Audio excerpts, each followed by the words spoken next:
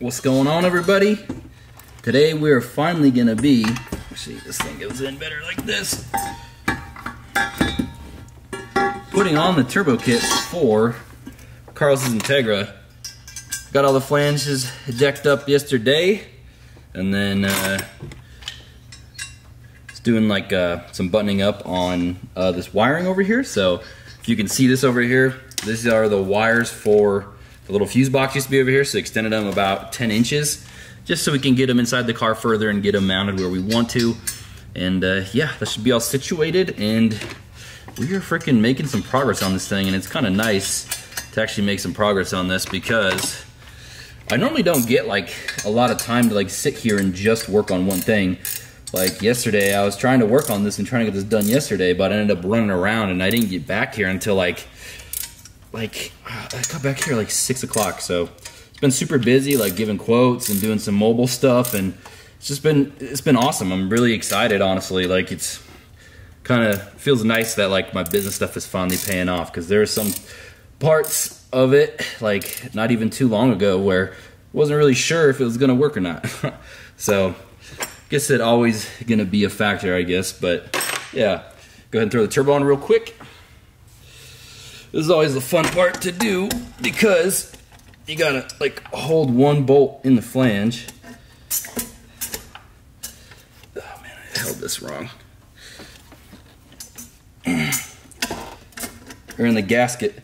So it's always fun trying to get this in there with the gasket to cooperate and stuff. I normally just try to put one bolt through it and get it hand tight, and then try to line up the gasket with the other one, which is sometimes pain in the ass. There we go. Did go ahead and get the turbo setup on. I got the oil feed on there. Still need to like move some stuff out of the way. Stuff's kind of just all over the place, but got the oil feed on there. I just ended up using the same one that it had because it has this nice like braided one with like these crimped fittings. I did get the oil return done. Let me go over here and show you guys. Man, look at how nice that is. Nice and straight, away from the manifold. Like I said, don't mind this harness and stuff here. We gonna move that. Alrighty, so we did go ahead and finish up the fuel line. So we got it's gravity fed from the back of the sump here. Flows into the first filter, which is a 100 micron filter, which is the pre-pump filter. It's supposed to help filter out anything that would go through the pump and possibly damage it. And then we have our -10 feed line that runs up over into here. And then this is the bracket I was telling you about that goes to our secondary filter, which is the post-pump filter, which is a 15 or 20 micron. And then it's nut certed with I think they're like conduit things or something from Ace Hardware. I'll show you them. These little things, they're nut certed up in there, so they're actually like in there good. They're not just self-tapered. So I need to go get another one. They only had 3 of them there, so to put it here in the middle of this to keep this from dangling. But yeah, got that all mounted, and then the return line is really simple because it's just straight. It just runs along this stuff over here where the old fuel lines went, and it goes back into the tank. And then the feed comes up to here. It's ran down and along underneath there, and it like goes underneath the cross member. Goes through the rail, goes to the regulator. Because this is on an AEM Infinity, we have the fuel pressure sensor in it as well.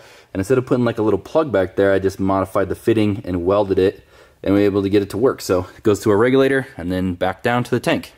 The goal is to make around 800 on the turbo. I think that's going to be right about on the limits of this turbo, just based off of like some Evos and stuff up here at altitude, they normally make right around like 800. It's like sometimes 850 corrected. So yeah, if this thing makes that much power, it is gonna be so much fun. So that's the plan. I think today I gotta work on my truck for a little bit. I gotta fix the death wobble, the old Dodge death wobble in my truck. So I don't know how much time I'm gonna get to work on it, but we're gonna be doing mounting the battery up front of the bumper, and we got this cool solid state relay that Sean told me about. That actually makes relocating your battery or like running a cutoff switch to the back very easily. So that's the plans for the rest of this video. Trying to get some work done today. Trying to figure out what I'm gonna do with Carlos's battery. I don't really like mounting them in the trunk. They just have to run a big power wire over there. It's another big wire in the car. And they always have a lot of voltage drop across that big long wire, and then you got to put it in a box back there, and it's just annoying. So either way, we're going to have to run a cutoff switch to it, which we'll show you here what we got in a second. But I like mounting the battery up front because it's just nicer, I think. And this thing is nice because it is a K series. It has just the same side end tank on it, so there's nothing over here for intercooler piping. So it's really simple to mount the battery over here. You just got to make a little tray and some brackets for it, which we're going to do here in just a bit. But I'm kind of planning it out, so I'm thinking the battery's going to go there. And then this thing right here is what I was talking about. This is a big solid state relay that is turned on by just what I'm going to do is run a small little switch in the back that just interrupts the ground signal for this. So it makes it really simple, and you don't have to run one big power wire. You just have to run one small wire like this to interrupt the ground on the switch. So it's really nice. It's like a 200 amp solid state relay basically. It's expensive, but it is way worth it. So I'm thinking the in will go right to the direct to the battery. So I'm thinking of mounting it just like this. So that way you just run the positive right from there, right over to there, and then run the other cable that, there's one that needs to go to the fuse box, and then one that needs to go, I think, to the starter. I don't know. We'll figure it out. But I'm thinking I'll mount this here, and yeah, all should be good. Well, this little battery box thing was cooling off.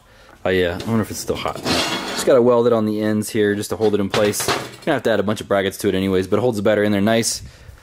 I was over here deluming the main power that goes to the alternator, and then also the charge wire that comes from the alternator that's supposed to go to the fuse box, but you definitely don't need to have it go to the fuse box. It's probably better to... What I normally do is I upgrade the wire anyways, because it's such a thin wire. To begin with, it is happier with a fatter one, so I'm going to upgrade it anyways, but check this out. This is the charge wire from the alternator that goes to the positive on the battery. Look at this, they just extended this stuff. And like it's all corroded and nasty. And we were having a whole bunch of charging issues with this for a while. We kept replacing batteries, replaced the alternator, even though, like, because it got tested and it said it was good and we thought it was bad, it couldn't figure it out. And then finally I ran a new wire from the top hose to the battery, and it fixed all of our issues, and it makes sense now why. So it's kind of ridiculous. Like the main power to the starter is like that too. Like look at this. You just... Come on, man. It's like 4 or 5 foot of wire. I mean, it's probably a little bit longer than that, but you couldn't just delume it and rewire the whole thing. They just put a whole new wire in there. Why extend it like this? Like, just such a wasted time. Yeah, fixing that. Gonna take it off and just run one new wire for the main starter power, because it'll be easy, because it's gonna be running straight from like in here somewhere down and around to the positive on the switch panel thing, or I guess on the positive on the battery, and then same with the charge wire will go straight to the battery. And it'll be super simple and easy just to take it off. We're going to be taking the radiator out anyway, so I'm going to go ahead and take that out just so I can get to the top post on the alternator, because I'm going to take that wire all the way off and delume it. So that way we have all separated stuff and new wires.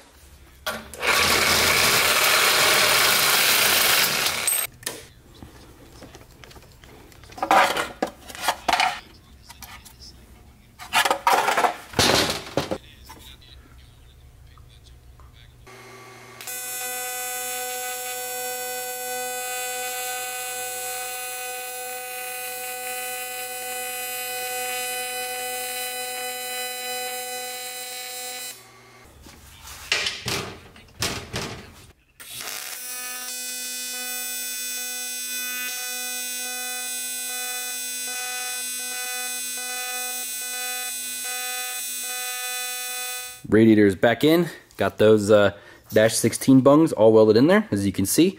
Did pull off the upper side of the whatever you might call it thing.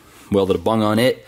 Did not weld very great because it is some nasty cast, but got that all nice. It looks way better than the old stuff. I don't even remember if I showed you guys what it looked like, but it did not look good. So got that all buttoned up. I am working right now on the dump tube. It's over there. Go ahead, tack it up, weld it, and then we will go ahead and put the dump tube on, the titanium exhaust on as well. I got the O2 sensor. It's got 2 of them, so I had to run the wires up here. I got that all figured out, so we can go ahead and put this on.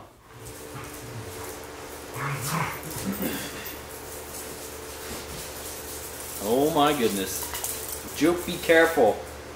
Gosh. Someone's excited, but in typical Hayden fashion, it's going to be a big jump in between here of stuff that we've done to the car and stuff that we haven't filmed. So, yes, the fuel stuff is all done.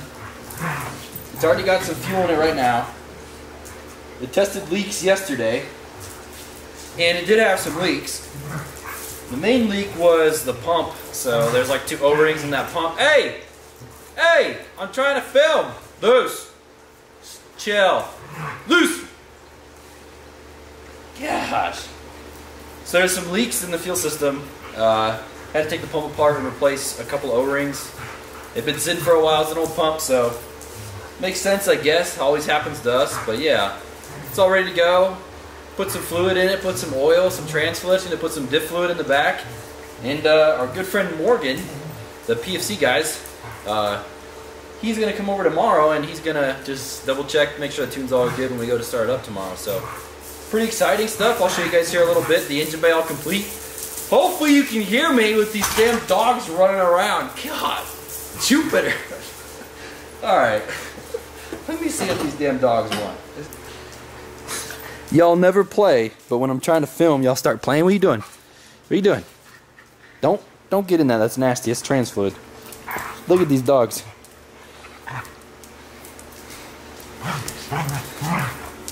These are goofs.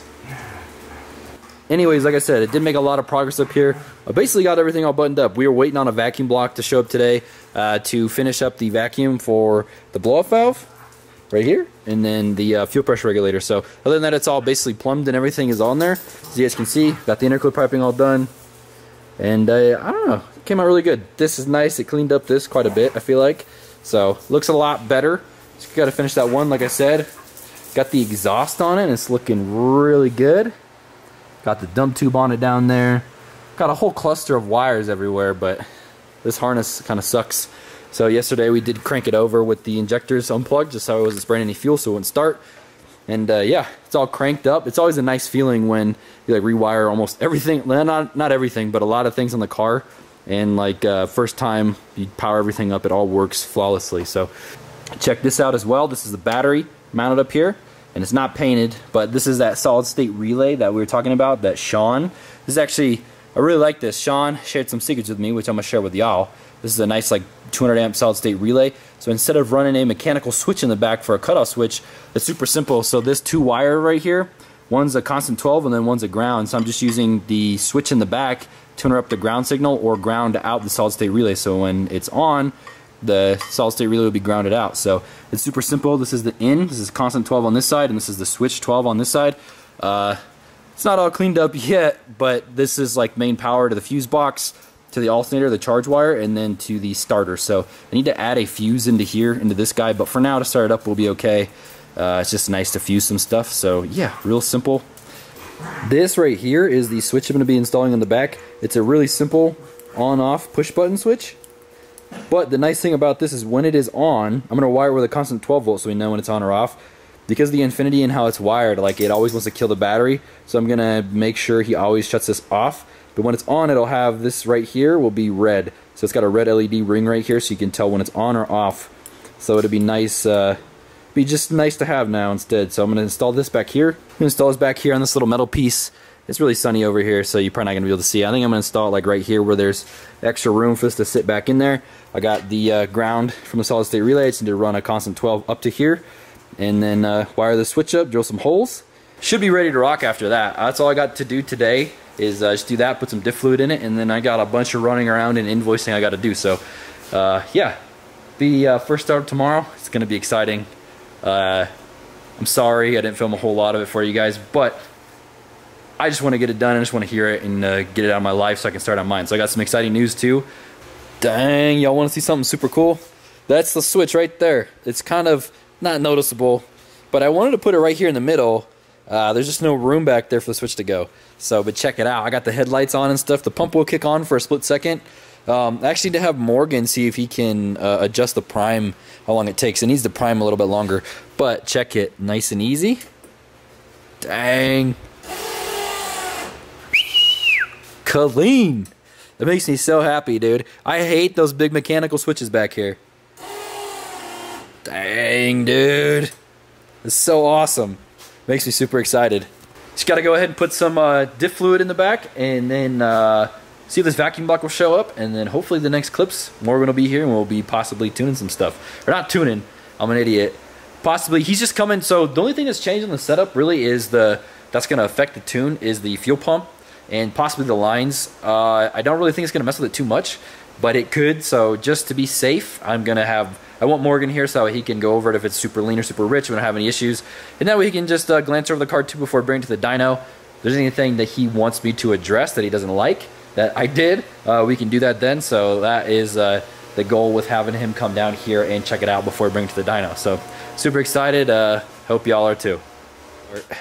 2021 with some loud noises. Go give her a whirl. All right.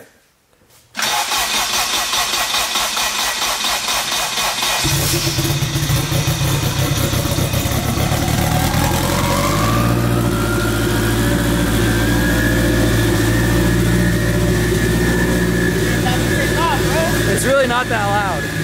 It's loud, but not that bad. It sounds good.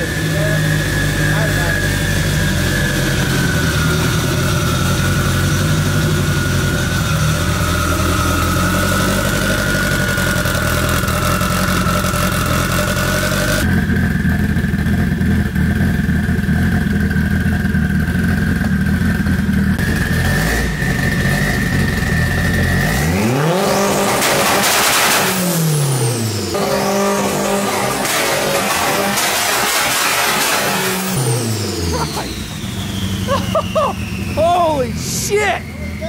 God dang!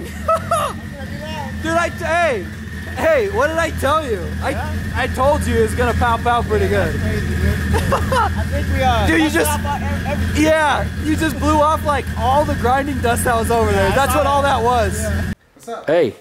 What's up? So we gotta run really quick. We gotta go get some parts for the old RX-7 over here. Yep. But so what do you think? You excited? Yeah, I'm very excited. I'm only upset about one thing. What? You don't got a duck? I don't have a duck. I'm upset about two things. I don't have a duck anywhere. And what else are you upset about? Sun visors, bro. What the hell, bro? I know. I need to wear my Louis now, or dude. what? Yeah, you always got your shades on, anyways, dude. Yeah.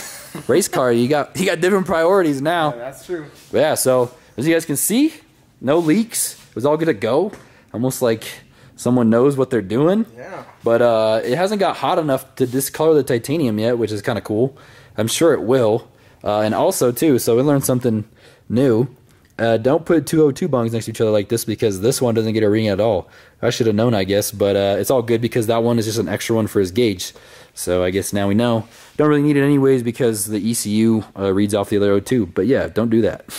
And the new gauges actually read off of the ECU, so I'm just going to get a new gauge for that. Yeah, and we're going to get like an oil pressure sensor and some other stuff for this thing, but hopefully here soon we'll be ready to do some street rips, and then we'll go to the dyno. Yep, the punch list got, you had it all crossed off. Now we have a little bit more things added on. Yeah, my list is huge, and then we still got some other stuff we got to do. So either way, though, it's exciting. First day of 2021, and we're making some noises. It's a good start for sure. Yeah. And I got a present for Hayden once he gets that rear axle in. I don't know what it is. I've been waiting for like 3 months now to give it to him. But okay.